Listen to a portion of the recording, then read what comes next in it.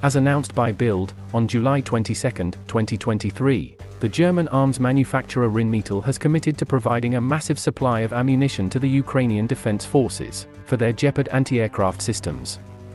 This decision comes in response to a severe ammunition shortage that is currently affecting Ukrainian soldiers and hindering their operational capabilities against aerial threats.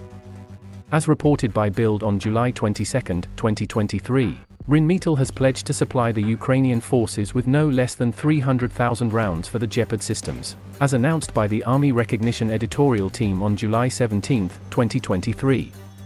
This move comes as Ukrainian defenders have been limited to firing only 5 rounds per Gepard usage session due to insufficient ammunition, while the operational norm requires up to 20 rounds.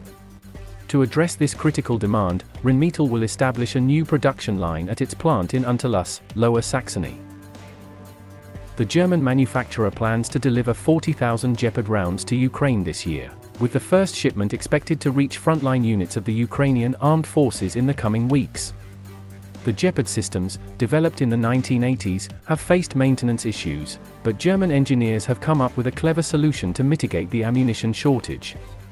They have developed a conversion process that allows the use of existing 35mm ammunition, originally intended for infantry combat vehicles, to be adapted for the Gepard anti-aircraft systems.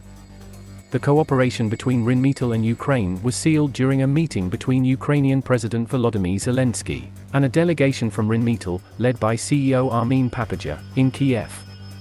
Following this meeting, Ukroboronprom, the Ukrainian state-owned enterprise, signed a strategic partnership agreement with the German manufacturer.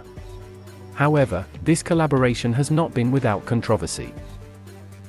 The Russian Ministry of Foreign Affairs, through spokeswoman Maria Zakharova, made threatening statements, asserting that the armored vehicle manufacturing plant planned by Rheinmetall in Ukraine will become a legitimate target of the Russian army.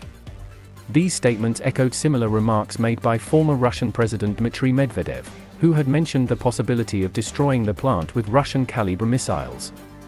In response to these threats, Rheinmetall's CEO, Armin Papaja, remained calm, stating that the plant would be protected from Russian attacks by their own production of Skynex air defense systems.